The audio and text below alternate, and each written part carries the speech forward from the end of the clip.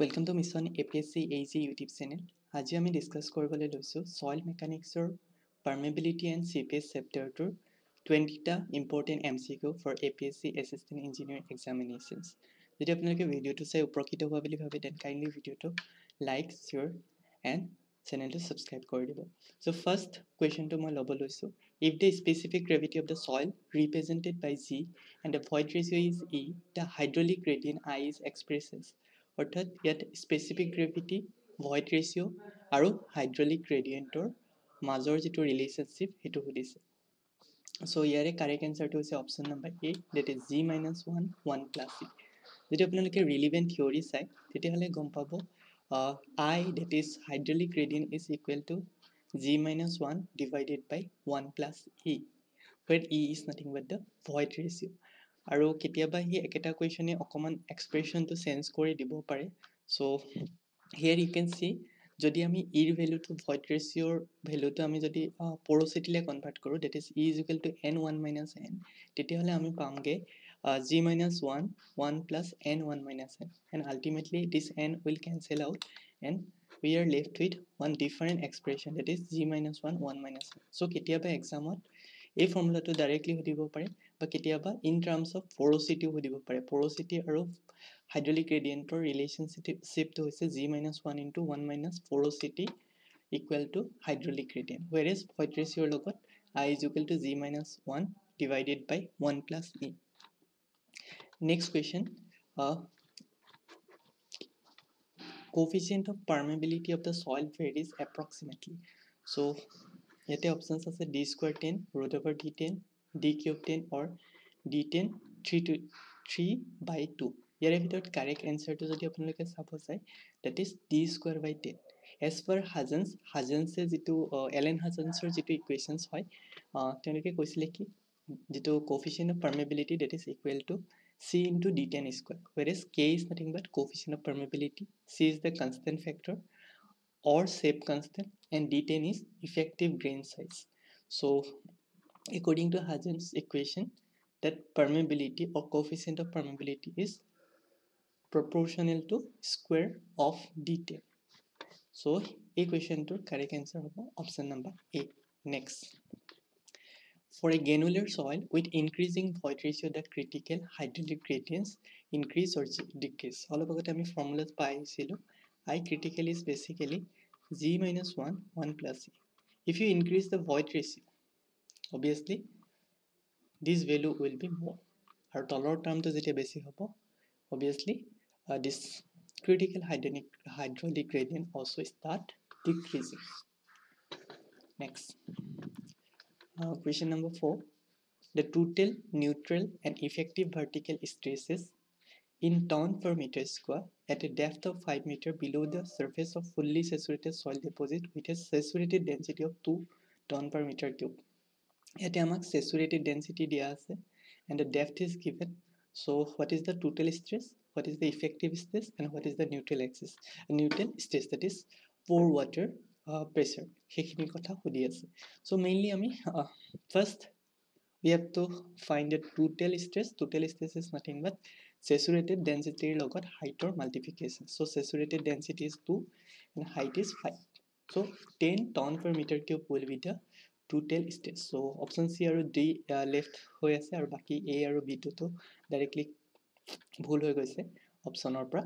So next, pore water pressure কিমান হ'ব? Pore water pressure is basically gamma W into H. So gamma W is nothing but 1 ton per meter cube and height is given 5. So pore water pressure or neutral pressure is 5 ton per meter cube. So option C আৰু D to etio confusion ase kuntu correct hobo, right?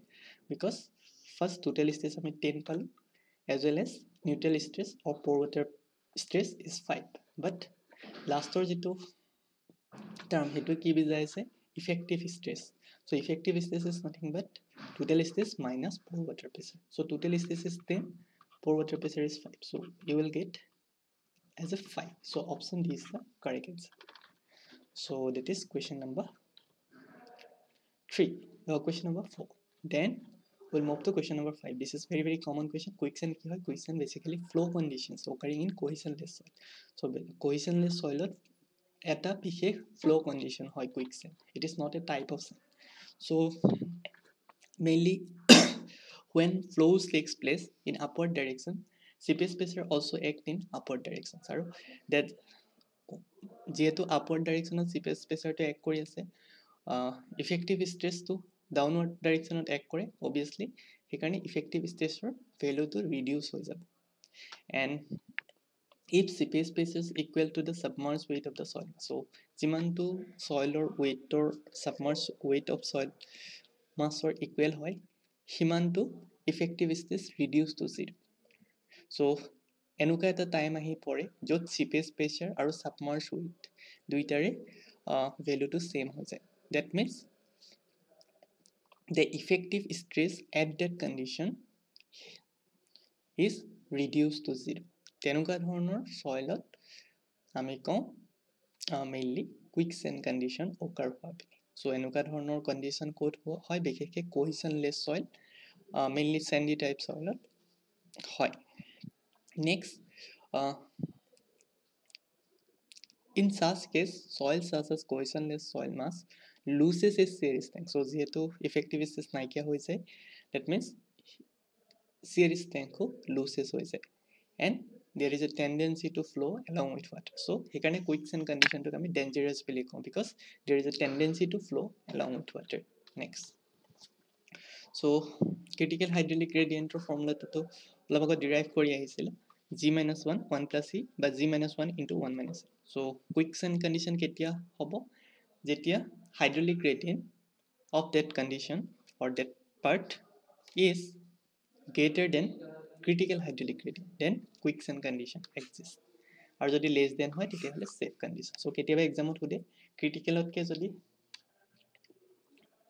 suppose if you consider an earthen dam, so earthen damৰ যিটো hydraulic gradient হয় সেইটো যদি ক্ৰিটিকেলতকৈ কম হয় then we can say it is safe condition. আৰু যদি ক্ৰিটিকেলতকৈ বেছি হয় বা ইকুৱেল হয় then we can say it is unsafe condition. next question to আহিছে sand particles are made of. so sand কিহেৰে বনোৱা হয়? mainly sand particles are made up of quartz. বাকি কেওলনাইট, elite, মনমৰলাইট, these all are minerals আৰু সেইবিলাক clay formationতে সহায় কৰে, quartz formation বা sand formationত সহায় নকৰে। so quartz mainly sand particles quartz আৰু feldspar mixture পৰা বনে। okay, so কেতিয়াবা quartz and feldspar থাকিব পাৰে option.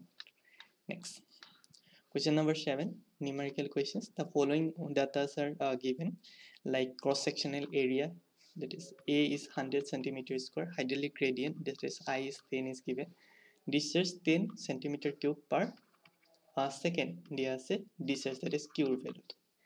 now they are asking the coefficient of permeability.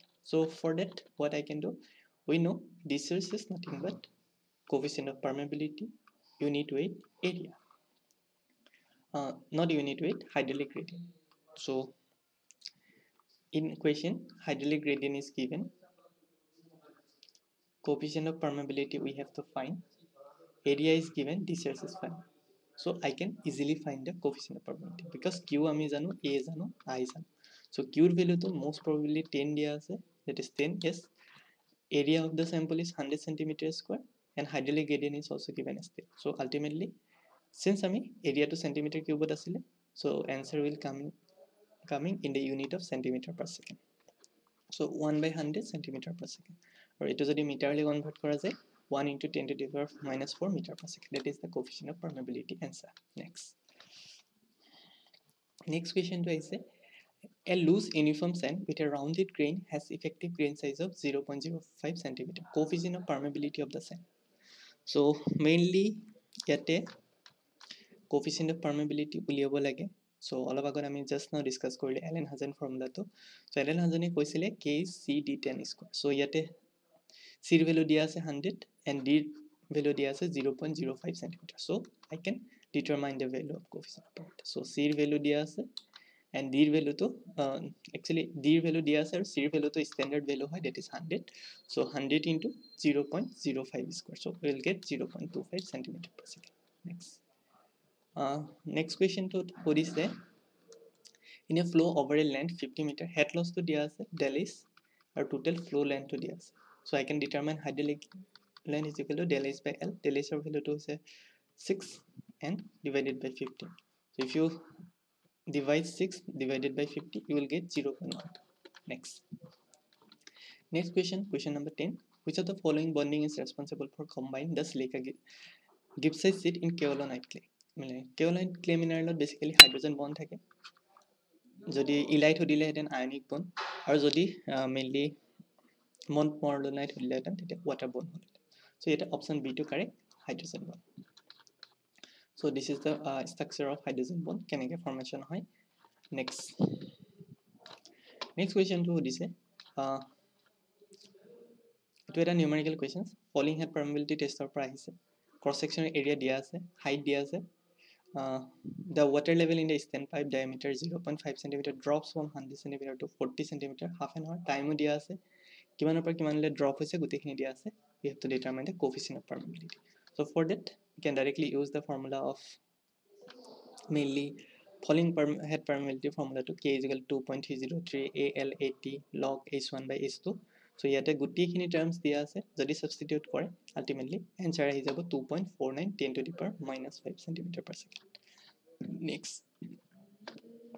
next question to I say if the void ratio and discharge velocity of the soil is 0.5 and 6 that means void ratio dia ase aru discharge velocity dia seepage velocity lage so ami discharge aru seepage or relationship to janibo lagibo enuka question paye common hoy seepage velocity is nothing but mainly discharge velocity divided by this mainly porosity so porosity aru void ratio relation ami jano n is equal to e1 plus e so void ratio dia ase 0.5 so with the help of this we can determine the value of that is porosity tar pisote aile porosity to ami jetia find korim then we just divide the porosity value with the discharge velocity so discharge velocity is 6 into 10 to the power minus 7 and porosity is 0.33 jak ami 1 by 3 boli likhibo so ultimately we will get 18 into 10 to the power 7 meter per second so option D is the correct answer next the predominant mineral responsible for shrinkage and swelling in black cotton soil very common question montmorillonite is a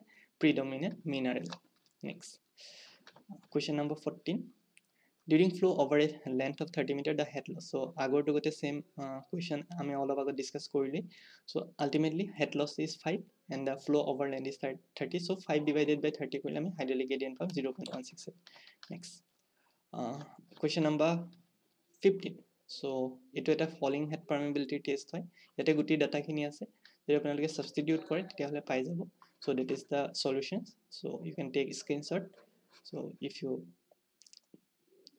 you can try this type of numerical also sometime in SSC exams they may ask this type of numerical next we have question number 16 it is yate dia ase 3.5 meter thick fine sand has a void ratio of 0.7 and G is 2.7 for a quicksand conditions to develop in this strata the water flowing in upward direction would be required a head of so head uliabo lage now we can find a critical hydraulic gradient so critical hydraulic gradient is G minus 1 1 plus A G is 2.7 it is given then E value is also given 0.7 so from that I can find the critical hydraulic gradient is 1 now critical hydraulic gradient or ami eneko likhibo paro total head divided by length of flow so head is equal to I critical into L so I critical is 1 and L is 3.5 so you will get 3.5 meters so the answer is 3.5 meter so this condition ami ki karone likhiso because amak exam amar question to dia asile for quicksand condition so quicksand condition at I critical aru I value to same ba dangor hobo pare next question number 16 complete question number 17 the soil structure formed in clay deposit jito soil structure form hoy hetu koi flocculated structure we have two type of structure one is face to face structure and another is face to end so eta hoise flocculate eta hoise disperse so clay jito structure hetu hoy flocculate next কেতিয়াবা সুধে হনিকম structure ক'ত formation হয় basically silt depositor হনিকম structure formation হয় Question number 18 saturated density is 2.1 so total stress কিমান হ'ব obviously 2.1 into height so height is given here 4 so total stress is 2.1 into 4 so you will get around 8.4 so option D to এটাই option আছে option D is correct আৰু effective stress কিমান হ'ব 8.4 minus ইয়াতে দিয়া আছে যেহেতু saturated density দিয়া আছে so that's why effective stress is 1 into this pore pressure is 1 into 4 because height is 4 unit weight is 1 ton per meter square so you can deduct 8.4 minus 4 will get 4.4 ton per meter square next physical property which influence the permeability so permeability basically viscosity influence kore unit weight influence kore option C is the correct answer next last question of this topic a flow net of an earthen dam on impervious foundation consists of 4 flow channels 15 equipotential drops so flow channel dia ase 4 equipotential drops dia ase 15 ta full reservoir level 15 meter dia ase horizontal permeability dia ase vertical permeability dia ase so CPS uliya hoy so mainly NF for value to 4 dia ase ND value to 15 dia ase del H is 15 meter that is head loss or head difference kx x direction or permeability dia ase y permeability dia ase so k equivalent kiman hobo obviously root over kx into ky so you will get 3 into 10 to the power minus 3 meter per second now CPS research is nothing but k equivalent into del H into NF by ND for anisotropic soil so 3 into 10 inverse 3 into del H is 15 NF is number of flow lines is 4 so if we divide it by 15 then we will get 12 into 10 to the power minus 3 meter cube per second so that's all so this is question number 20 so এইখিনি আছিল আজিৰ এই টপিকটোত বিশেষকৈ for permeability আৰু CPS or condition in the next video we'll discuss some other topics এনেধৰণে আমি topic wise কিছুমান MCQ কৰি যাম যদি ভিডিওটো চাই উপকৃত হোৱা বুলি ভাবে দেন কাইণ্ডলি ভিডিওটো লাইক শ্বেয়াৰ এণ্ড সাবস্ক্ৰাইব কৰি দিব থ্যাংক ইউ